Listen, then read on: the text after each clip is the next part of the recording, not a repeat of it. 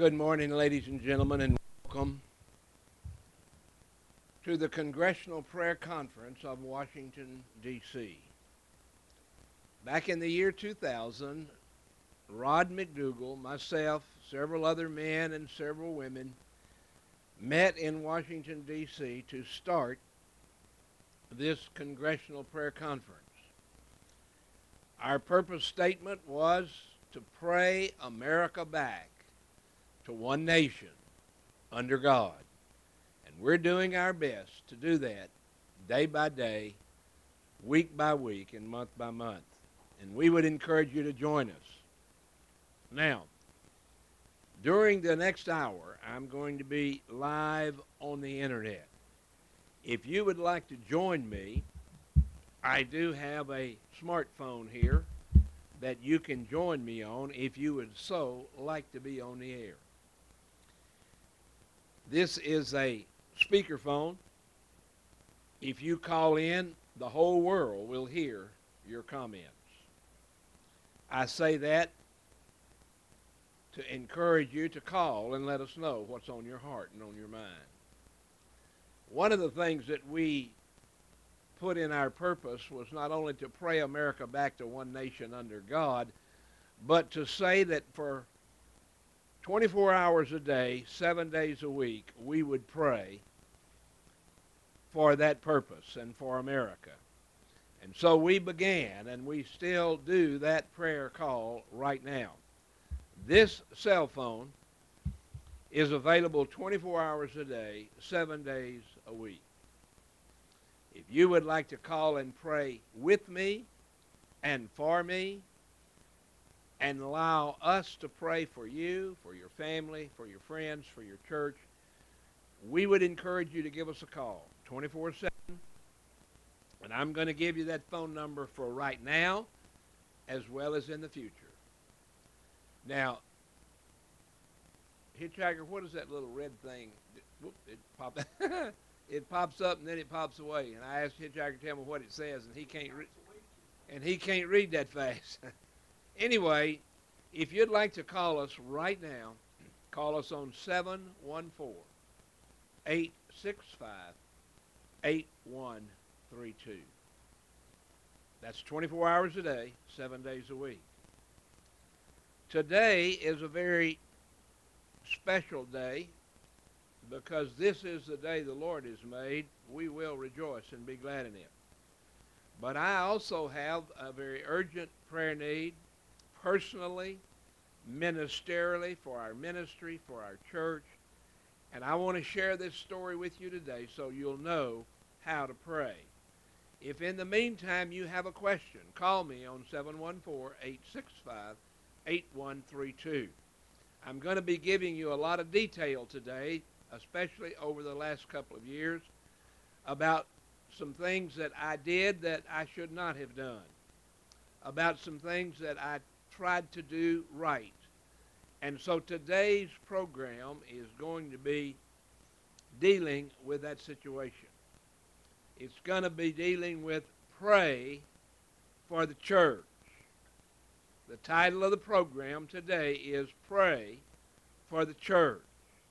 Subtitle, Pray for First Southern Baptist Church and Pastor Wiley Drake in Buena, California. Now, I want to tell you this story. You're welcome to call anytime if you have a question, and I'll be glad to answer it as best I know how. Let us begin in prayer. Lord, I will answer God's call to fall on my knees in humility and seek his face in repentance so that he might forgive my sin and heal our land. In Jesus' name, amen. Ladies and gentlemen, I come to you as the pastor of this church. God called me here 29 years ago, October the 1st, 1987, to be the pastor, and I've been the pastor all these years. Now, I've not done everything right, but I've tried to operate on the principle of do your best and God will do the rest. Sometimes my best is not very good. And that's what I want to talk to you about today. Some of the things I'm going to confess today. Now, you Roman Catholic friends, just hang in there with me. My confession may not follow your pattern, but I believe I'm following the Bible pattern. I have committed sins that I need to ask God's forgiveness for. As many of you know, we practice what we call church fare. Not welfare, but church fare. Church fare means we take people in and help them, assist them, counsel them, pray with them, and do what we can to help them come to Jesus, or if they already know Jesus, to come to a closer walk with Jesus. And that brings me to the story for the day. 2 years ago, a man by the name of James Stephen, with a V, Davis. James Stephen Davis, a homeless man, a man who had been injured in a plane crash and almost killed, a crippled man, and his wife was almost killed in that plane crash. They were separated and divorced. And James Stephen Davis was homeless. And James Stephen Davis came to us for help. And I, as a pastor, offered him my prayers, my love, and my help. Over the next few months, he became very ill. In fact, because of the accident that he had suffered in the plane crash, he was at the point where he could not walk. And he came to this church for help, and we helped him. And one morning, it was my decision as a pastor that he was in serious medical condition. I'm not a doctor, but I've dealt with all kinds of physical anomalies over the years. And so I said, Mr. Davis, lay down here on the couch in my studio and wait, because I'm going to call the paramedics. I called the paramedics, contrary to his desire, but I called the paramedics, and they showed up. They did their typical first responder routine, checked his pulse, checked his situation, and said, you need to be taken to the hospital. They took James Stephen Davis to the hospital, and they took care of him in the hospital locally. Some friends of mine, doctor friends of mine, and nurses took very good care of him. And in about 24 hours, I had a meeting with the doctors,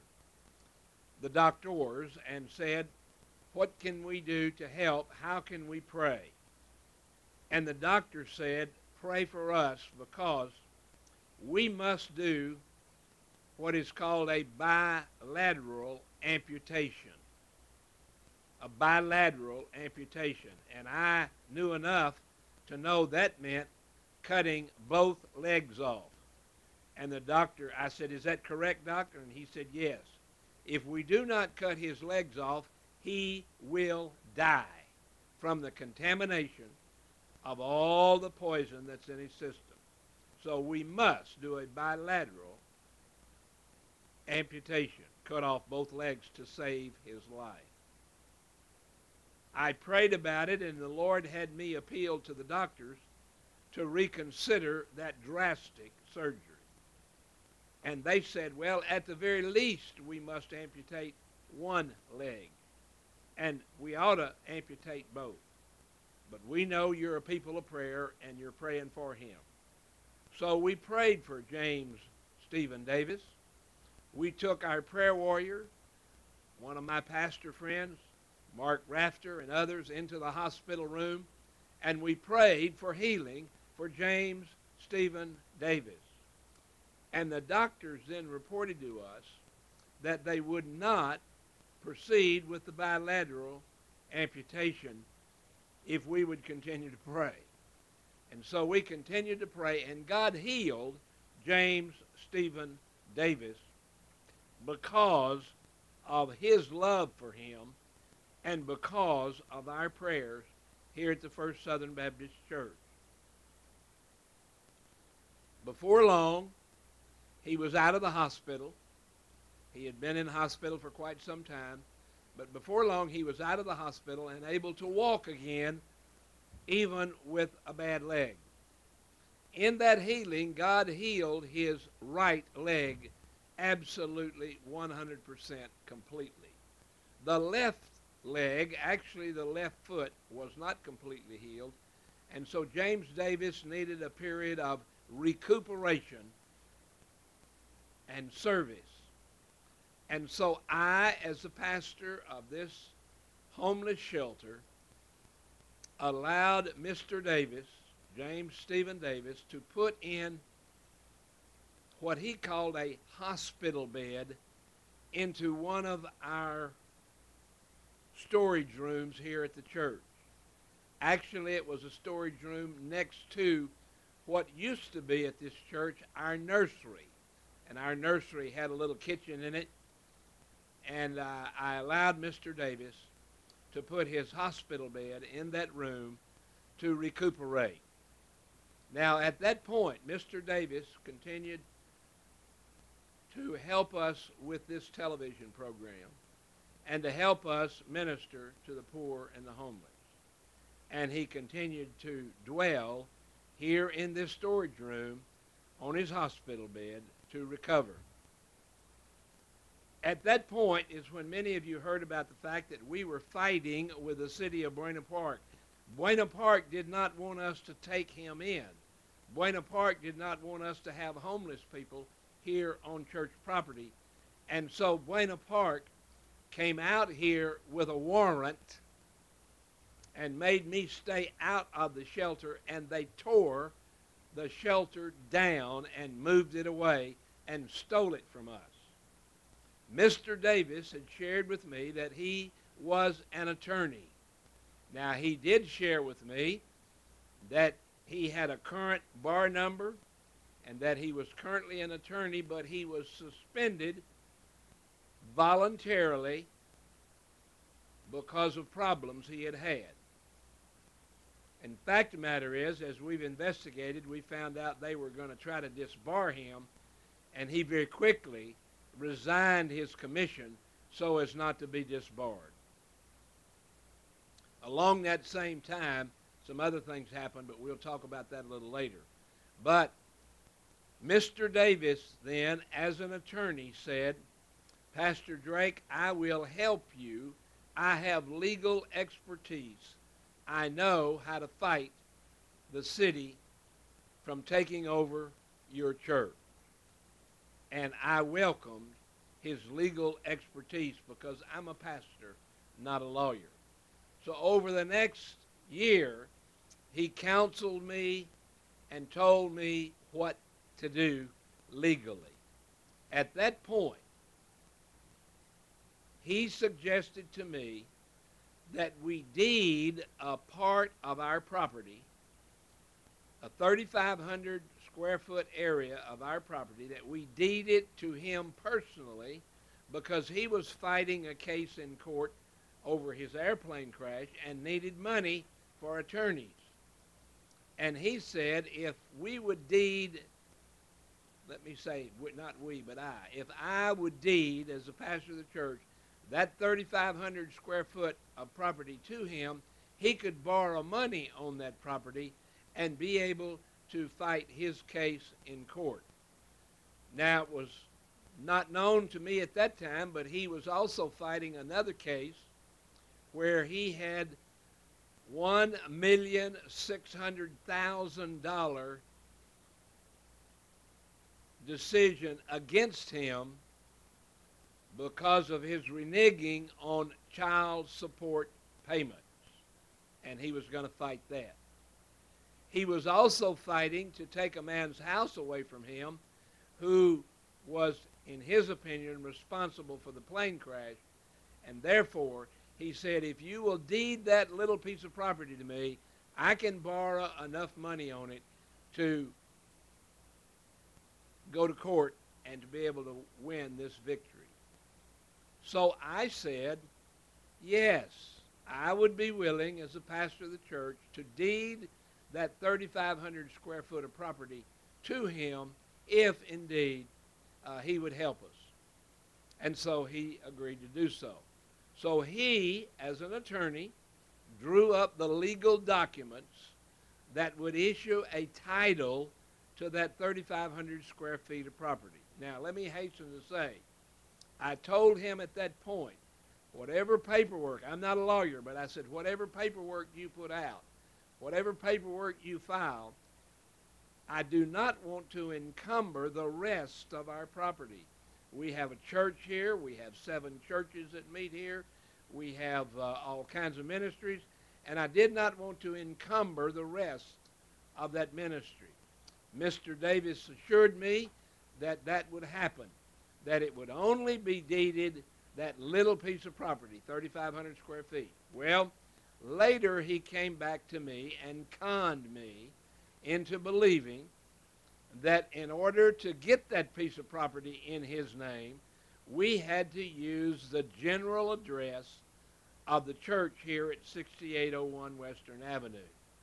I disagreed with that, but I went along with it, and so he put that property in his name. And when he did that, he manipulated the paperwork so that the total address here at 6801 Western Avenue would be deeded to him, and he would own all the church property. I disagreed with that, and I told him I didn't want that. I only wanted to deed that small piece to him. But the paperwork that he put out and the filings that he did, and by the way, the courts have ruled him a vexatious litigator. And so he had a lot of problems getting the paperwork through, because a vexatious litigator must indeed run everything through the court. Now, at that point, he continued with his con game on me. That's why I say I had to go to the Lord and ask God to forgive me for being so gullible. But I was trying to help a homeless man who was in trouble, body, soul, and spirit. And I'm not saying this to brag, but had I not, and others prayed for James Stephen Davis, he would be dead today. But God saw fit to answer our prayer. Now, at that point, I began to get notices from people who wanted to buy the property because they said Mr. Davis was putting church property up for sale. I had some people say, why in the world are you selling your church? And I said, I'm not.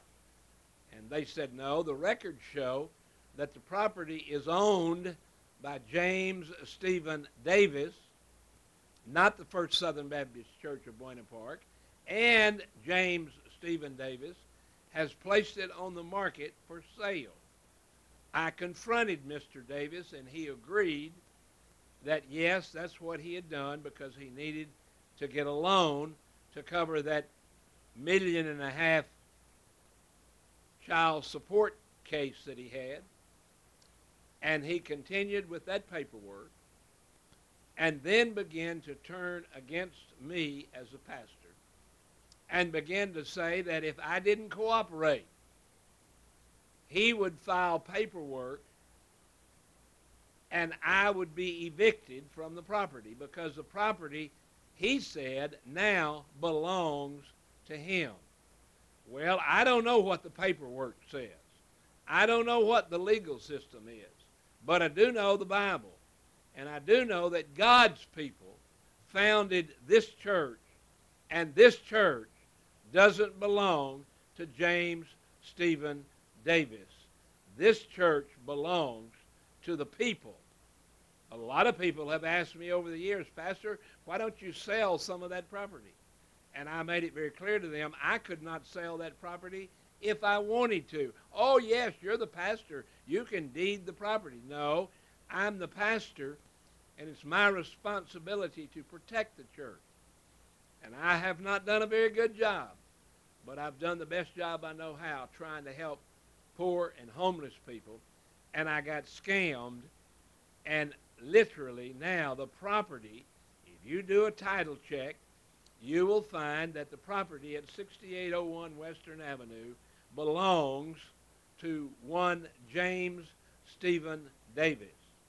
First of all, let me say, if you go to the court, you will find James Stephen Davis is a vexatious litigator. You look that up and you'll see. Now, another thing that the system will tell you, if you look up James Stephen Davis, you will find that he is a convicted criminal. He was convicted of impersonating a police officer.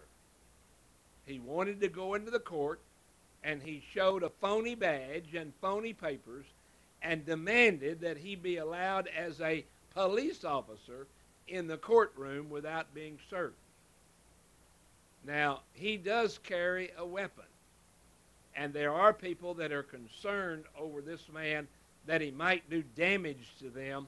Even the police asked me about it, and we investigated and found out that he does not carry a weapon. He carries a BB gun. Now, he's encouraged me to say it's not a BB gun. It's called an airsoft gun. Basically, it has a charge of air, and it shoots little pellets out. They're not fatal, but they can be very painful. So the gun he carries is a toy, and I want to make you aware of that. But I want to make you aware he carries a gun. He is a convicted criminal. The court records show that he was convicted of impersonating a police officer and received probation and community service for being a criminal impersonating a police officer. And then he began to get more and more vicious. I asked him and told him that since he had flim-flammed us so bad, I did not welcome him here on the property. And I'm saying now to the whole world, James Stephen Davis is not welcome on the property at 6801 Western Avenue. Now, Mr. Davis would tell you, and probably will tell the police, that he is the current owner. The city of Buena Park recognizes his vexatious litigation, his vexation rules that says it's in his name. But I don't care what the paperwork says. My Bible says, I am God's anointed, and you dare not touch God's anointed. Not because I'm so holy, not because I'm so good, but because God gave me the position of pastor of the First Southern Baptist Church of Buena Park. Now, our state organization, the Southern Baptist Convention of California, and our local organization, denominationally, the Orange County Southern Baptist Association, are helping us in this effort. And so I thank the Lord for them, and I pray that you would help me to pray for this man and what he has indeed done to this church. Now, I went before the Lord, and I confessed my sin. I prayed that prayer that I shared with you. I said, I will answer God's call to fall on my knees in humility and seek his face in repentance. And I went before the Lord, and I said, Dear Lord, please forgive me for being so gullible. In my own justification, I was trying to help a homeless man who was dying. And I believe God used our ministry to save his life. And then he turned on us and put the church property in the name of James Stephen Davis. Now, ladies and gentlemen, we're doing everything we possibly can to fight this battle. But I need your help. I'm not asking you for money. I'm not asking for lawyers. We have a very good lawyer, and we're going to fight the thing legally. But, ladies and gentlemen, this church has been invaded by a demon called James Stephen Davis. God healed him trying to get his attention. But James Stephen Davis is on his way to hell, not just because he flim-flammed us, but he's on his way to hell because he does not know Jesus as Lord and Savior. That's why he's going to hell. Just last evening, he was yelling and cussing like a sailor, saying he was going to shoot somebody because they tried to get into his room.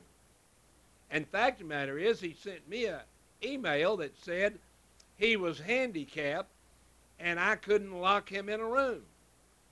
And I didn't lock him in a room.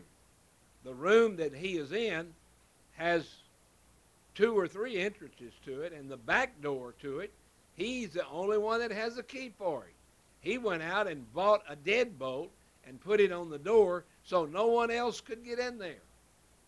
And then we put a deadbolt on the other door to protect our family, to protect the men and women, the women primarily, because James Stephen Davis was going into the restroom even if the ladies were there. And so, to protect those ladies, we put a deadbolt on the door going to the bathroom. Mr. Davis said, you can't lock up a handicapped man. And I said to him, we did not. You are handicapped, and he has a key, the only key, to the deadbolt that opens the back door on the south side of the building so he can still get out. Now, he does have a little wheelchair scooter, and it's a little bit difficult to get in and out of the doors, and he wants special privileges. James Stephen Davis, as I think, is on property right now as we speak.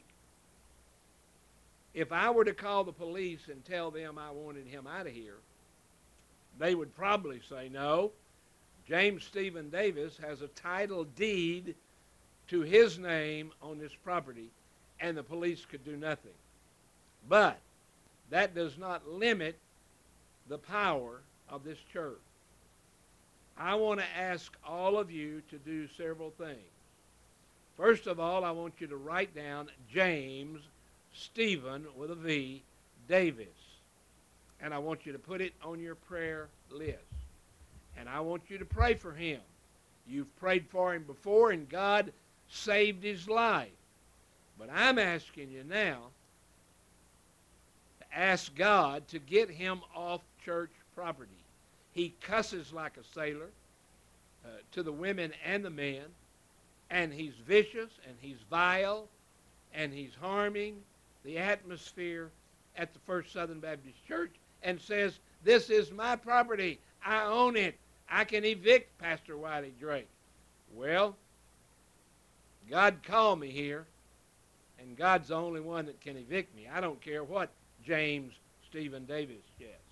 Now, I want to ask you to agree with me in this prayer. You don't have to say anything other than, Jesus, I agree. But here's the prayer I want to ask you to agree with me for James Stephen Davis. Hold not thy peace, O God of my praise. The mouth of the wicked and the mouth of the deceitful are opened against us. James Stephen Davis says he owns church property and spoken against us with a lying tongue. They compassed me about with words of hatred and fought against us without a cause. James Stephen Davis has threatened my life. He threatened to shoot me with his little toy gun, but it is dangerous. For my love, they are our adversaries. But I give myself to prayer. And that's why I'm asking you to pray with me and for me. But most of all, pray for this church. We have a group of 7 churches that meet here on a daily basis. We have a group of men, women, boys, and girls. And ladies and gentlemen, they are in danger because James Stephen Davis is still here on property. For our love, they are our adversaries, and they've rewarded us evil for good and hatred for our love. We loved him enough to pray God would heal him, and God did heal him, but he hates us and threatens to have me arrested if I don't leave his property. And I want you to agree with me in this prayer. Set thou a wicked man over him, and let Satan stand at his right hand, when he shall be judged, and he shall be judged. Not maybe in the courts, but ladies and gentlemen, I'm not bringing this to the court.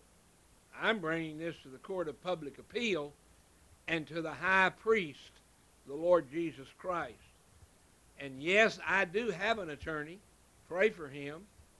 And but my senior attorney is Yeshua HaMashiach, and that's the one fighting my case. When, didn't say if, it said when James Stephen Davis shall be judged, let him be condemned, and let his prayer become sin.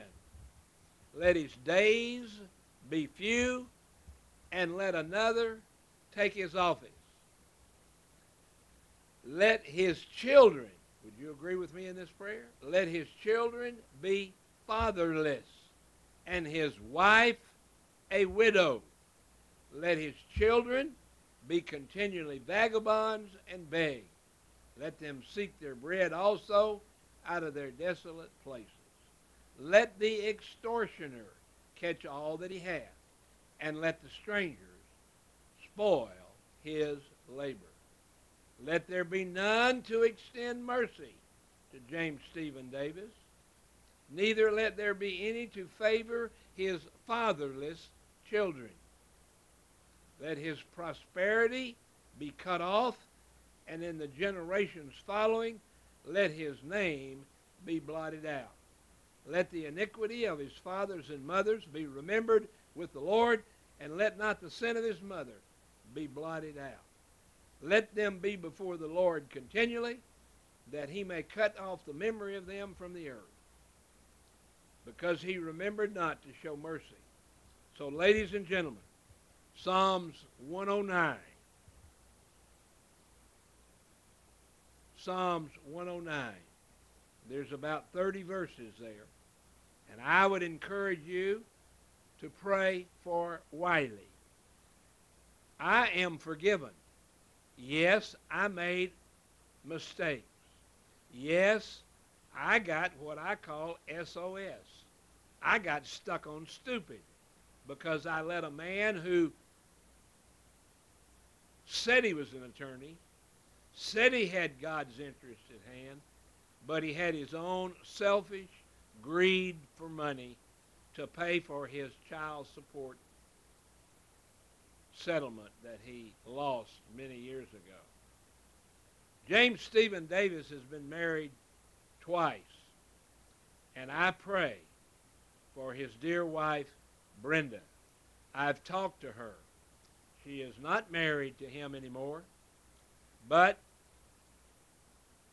she was hurt in the accident, and she's cooperating with him to try to get money from our property out of that greed situation. So I would ask you to pray for Brenda as well. So, ladies and gentlemen, I have confessed my sin to the Lord Jesus Christ. And in spite of the fact that I'm still reaping the benefits of my stupidity and the benefits of the attack by James Stephen Davis, I am in God's hands, and I am on property that belongs to the First Southern Baptist Church of Buena Park. And I will not leave this church until God tells me to leave. And so, I encourage you, pray with me, pray for me, and help me to know what to do. Please continue to pray. Now, I'm going to shift gears a little bit, but I'm going to say this show is going to be titled, Pray for the Church in Buena Park.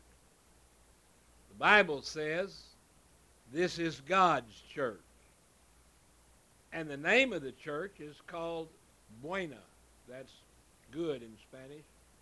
And park, good park. So would you pray for this church? And would you pray against James Stephen Davis? Pray God's will against him at this point. And with that in mind, if you have any questions, you're welcome to call me. Mr. Davis is welcome to call. He used to come on this program. But ladies and gentlemen, I need your help. And I know that you love the Lord. And I know the Lord loves me. And this may be continually detrimental because we have a vicious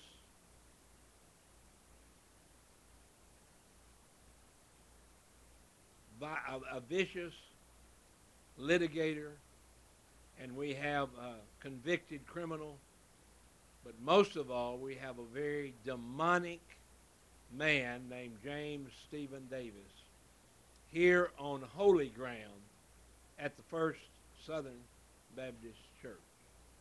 And we're going to continue on with our program, but right now, we're going to go into another portion of our prayer. Come on around, Brother Gary, and one of the things that we do every day, we ask people to pray. I have already asked Brother Gary, and we've been talking about the James Stephen Davis fiasco, and so we're not going to go in that any further. But this gentleman is a member of this church. This gentleman is also a member of the Congressional Prayer Conference, and I'm going to move my stuff and get the microphone over to him because we have deputy prayer warriors, and we would encourage you to be a deputy prayer warrior. And we would encourage all deputy prayer warriors to pray imprecatory prayer against James Stephen Davis, who has taken over, legally, he says, this property, and he can evict me as pastor. Well, he didn't call me here, God did. And I ain't going nowhere till God calls me away. But in the meantime, we want to continue our duty as prayer warriors, and we appoint people as deputy prayer warriors. And I'm going to put the microphone over with this deputy prayer warrior and have him introduce himself and share with us his specialty in being a deputy prayer warrior. Hi, my name is Gary, and I'm a prayer warrior, as Pastor says. Prayer warrior because I pray, and my prayers are war against Satan. So I guess that's why we call ourselves prayer warriors. At any rate, I pray for many things, but every day I pray for my specialty, which is our first responders. And these are people that are close to my heart, people I just love. These first responders, these are our military, law enforcement, firefighters. Anytime you call 911 and you have an emergency, you need somebody out to where you're at, they ask you if you want police or fire or paramedics. And those are the first responders among others. And they have a special place in my heart because these are people that run towards a gunfire when everybody else is running away. They run into burning buildings and everybody's running out. These are our military that serve in, hellholes all over the world, protecting us. And they don't get enough credit, they don't get enough respect, and they sure don't get enough money for what they do. but they get prayers from us. So I wanted to pray for them. Father, thank you for this day. Thank you for the many blessings you give to us this day and every day. We come to you, Father. We ask your blessing, first of all, on our Pastor Wiley Drake as he faces the obstacles set before him, as he fights the Satan and Satan's minions that he sent here to be his adversary, trying to stop him from doing your work. We pray your blessing on him. We pray you give him your strength and your wisdom as he fights these battles. And we pray for his backup, his staff, his people that are helping him out in this battle. Brother James, the hitchhiker, Brother Will, all the people here that are staff that back him up and help him, his legal staff, just every one of them. We ask your blessing on them and your strength and wisdom for them. We ask, Father, you bring home our brother, Pastor Andrew Brunson, from the Turkish prison, where he's wrongly being held as a terrorist. Please bring him home to his family as soon as possible. And we pray that as long as he's in the prison, maybe he brings some of these Muslims to know Jesus Christ.